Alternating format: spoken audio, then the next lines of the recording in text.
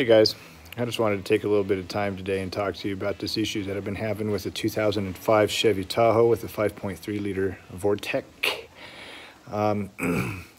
Guy bought this vehicle and he drove it quite a ways from home, and it broke down and left him stranded.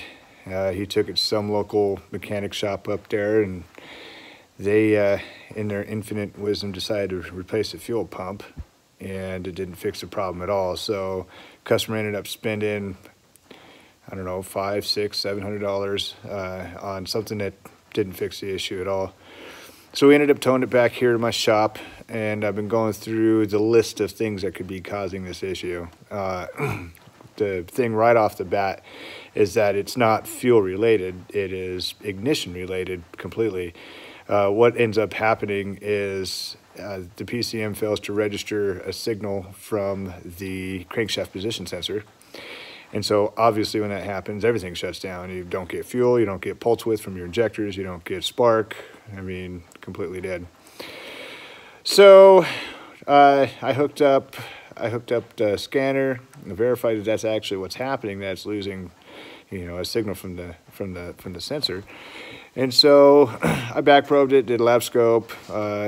Everything was looking normal. I mean, you got to think this is a gremlin situation. It didn't happen all the time, but by the time I got it, it's actually happened pretty frequently. So I was able to start catching it. But when I took the starter out, because on these ones you got to take the starter out to actually even view the crankshaft position sensor, I noticed that the sensor was new. And then I also noticed that the O2 sensors were new.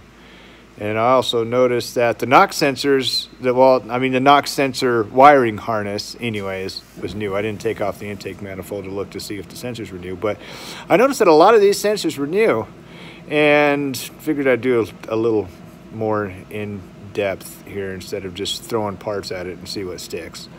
So I'll show you what I've come up with so far, and I'll keep you updated on if this solves the issue.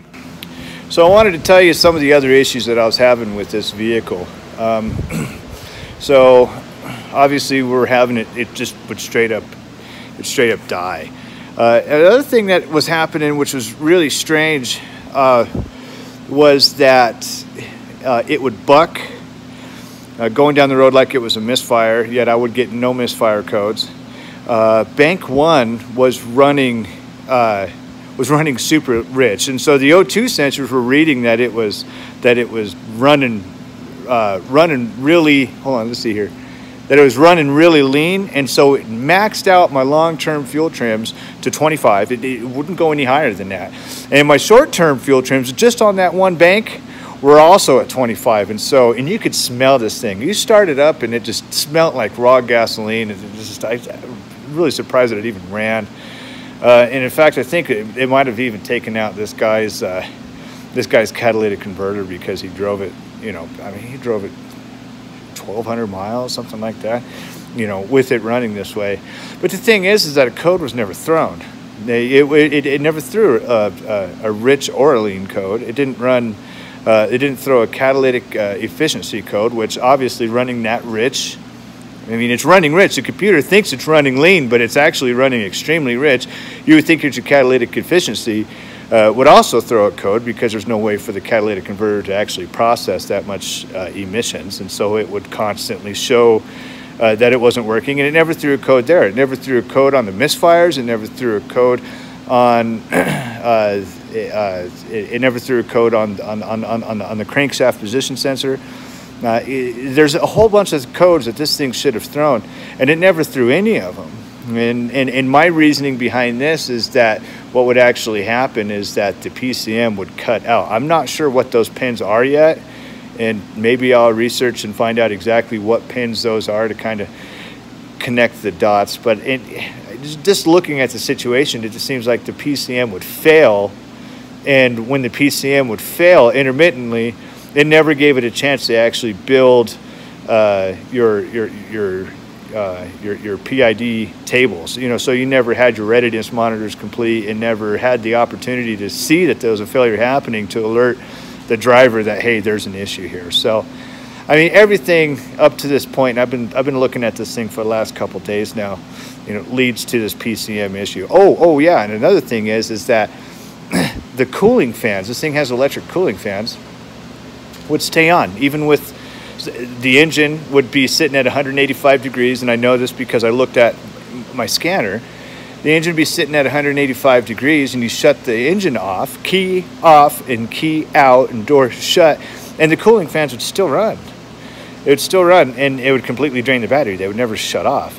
And in fact, when I got here this morning to pull this thing in, I had to jump it because the battery is dead. And as soon as I hooked up the jump box, guess what? Cooling fans came on. This is Utah. It was below freezing all last night, so I can assure you that the engine was nowhere near 185 degrees Fahrenheit. So all these things are really leading to this PCM issue. So we'll clean her up, and we'll see if we can actually get this going, and hopefully this will help you guys out in your diagnostic endeavors in the future. So the first thing that I did is I pulled this PCM out. Lovely Delphi Automotive Systems.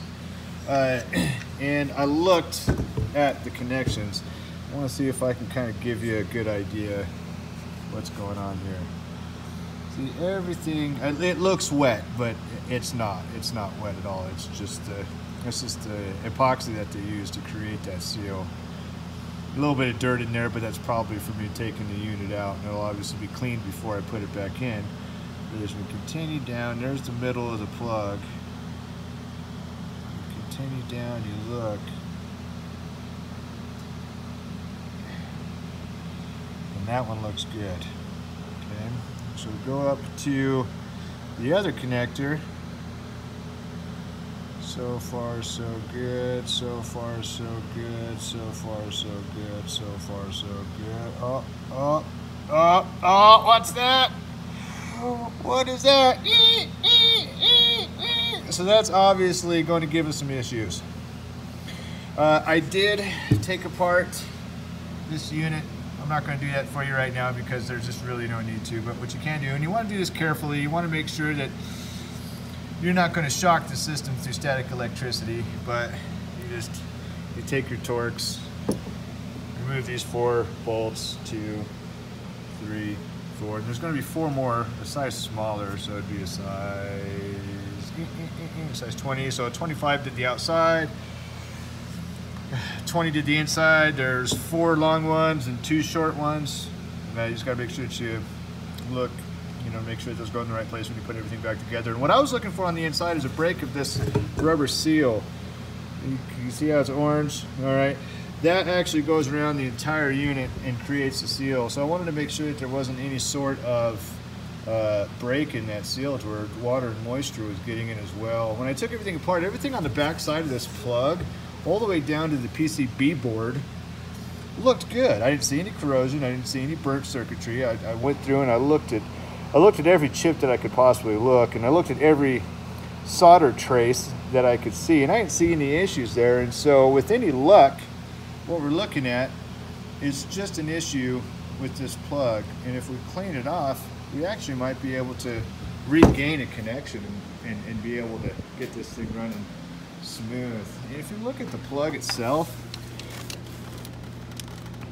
you can see the plug doesn't look too bad. I mean, you can see that there's some corrosion in there, and it obviously is going to need to be cleaned up. But I have this feeling that if I'm able to clean this up and clean up these connections and make sure everything's still waterproof and watertight, we might be able to get this thing back on the road without spending any major money.